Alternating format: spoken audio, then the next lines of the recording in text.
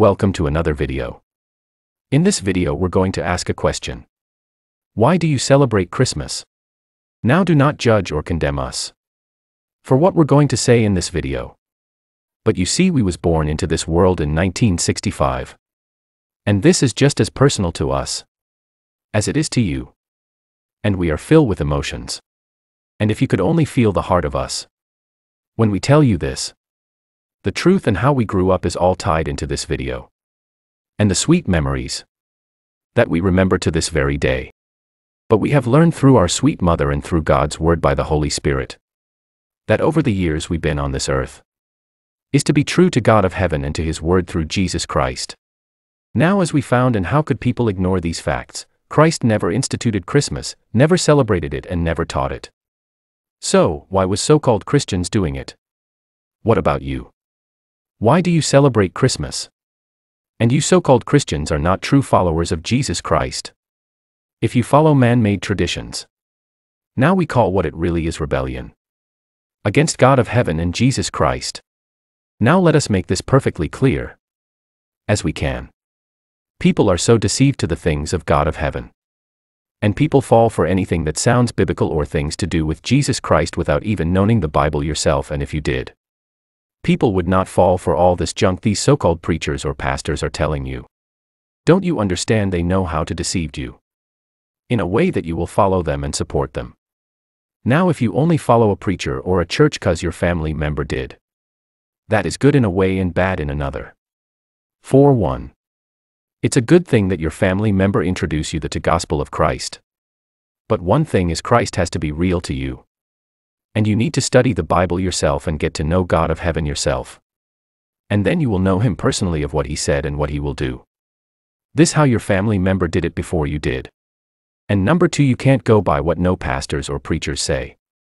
Cause most of them will turn and twist scriptures around and make it say something that God of heaven never intending for it to say in the first place.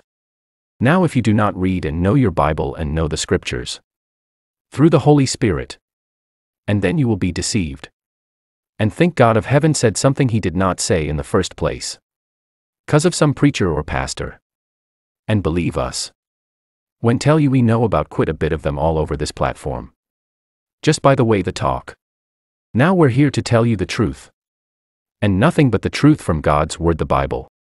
And the truth hurts, and it only hurts cause you have been deceived for so long and following some so-called preacher or a pastor who is only after your money and only wants fame for himself. Now, we're not saying all are, but some are. And God of heaven lets know the difference between them. And this is the truth. And we're not here to mislead you or tell you lies. But it's time someone told you the truth.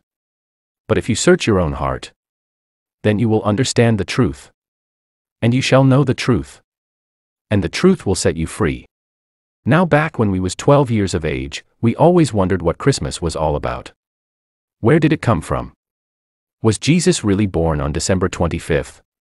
Why were there so many blinking lights and brightly decorated trees if Christmas was all about a humble little baby in a manger?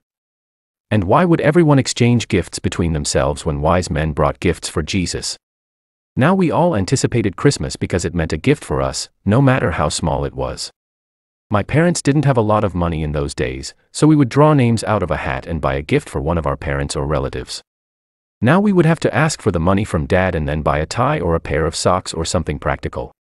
Every dime counted. Although we did not have much material-wise as I was growing up. And I was not spoiled either, since I was the only child.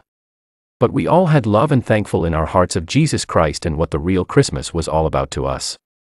As a family. With just the three of us. As I had no brothers or sisters. And my sweet mother almost died having me. Now we all marveled at friends and the people in the neighborhood. All the houses were trim in lights and decorations with, and through everyone's home front window you could see a tree and lights. As we would take a drive to see the Christmas parade in town.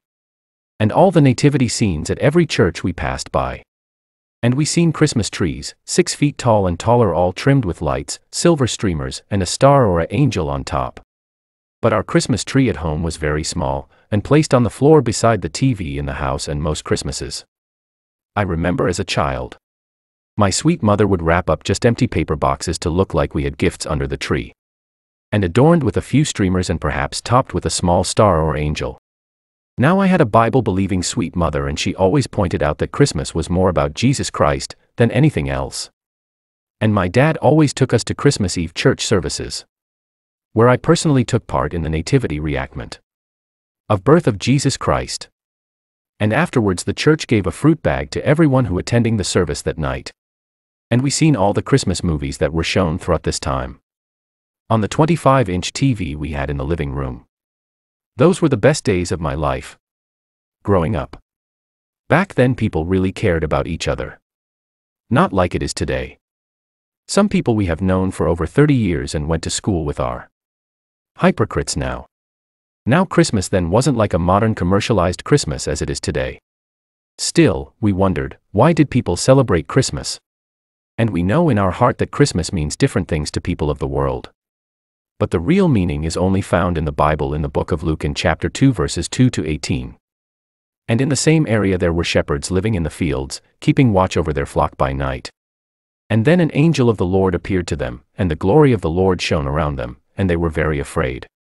But the angel said to them, "Listen. Do not fear. For I bring you good news of great joy, which will be to all people. For unto you is born this day in the city of David a Savior, who is Christ the Lord. And this will be a sign to you, you will find the baby wrapped in strips of cloth, lying in a manger."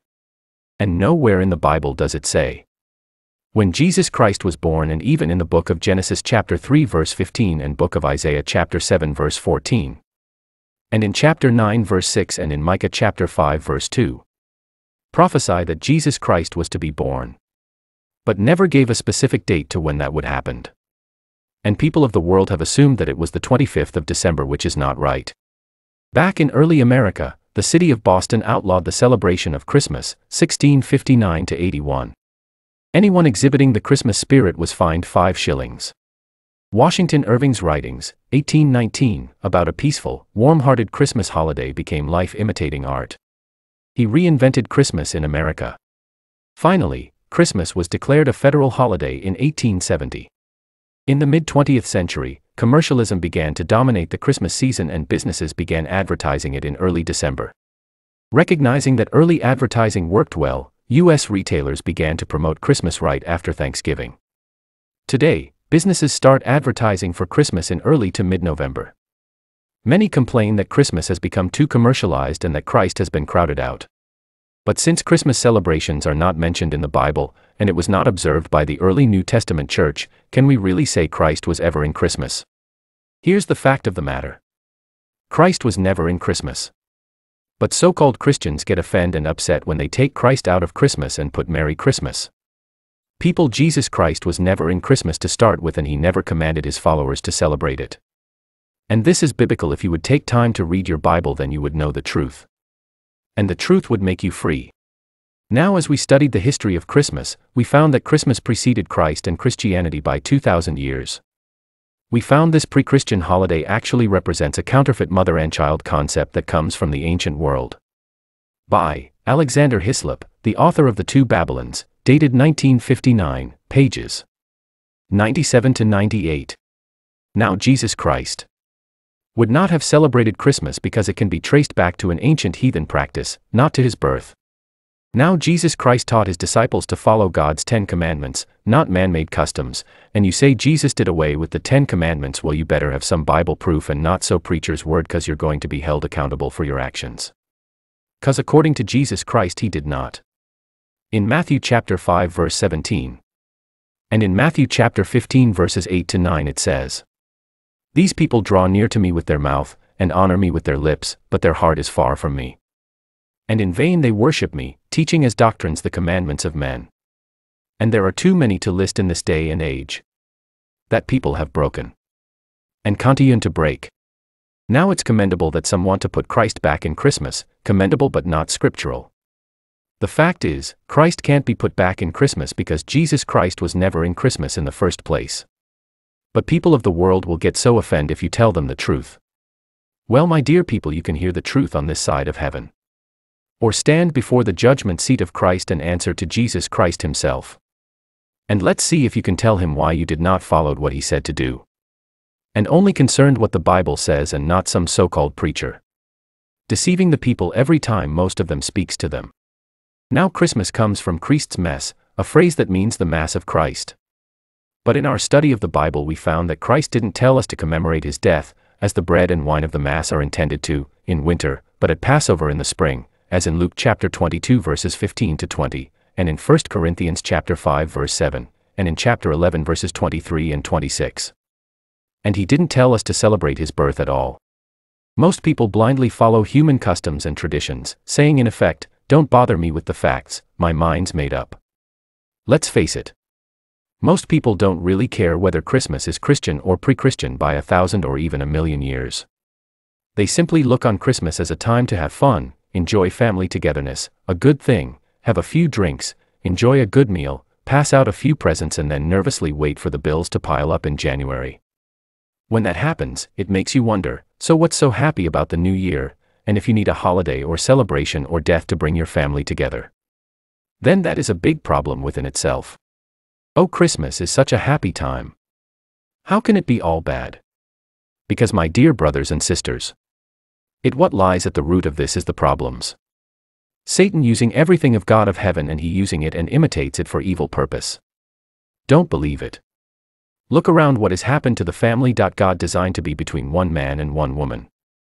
And Satan comes along and imitates it for evil purpose. With same-sex marriage between two men and two women. And call you a racist if you say the real truth about it. Now you see the point we're making here. We thank you for taking the time to watch this video. Please watch out for more videos on this subject coming out soon. Take care and be safe. God bless always is our prayer.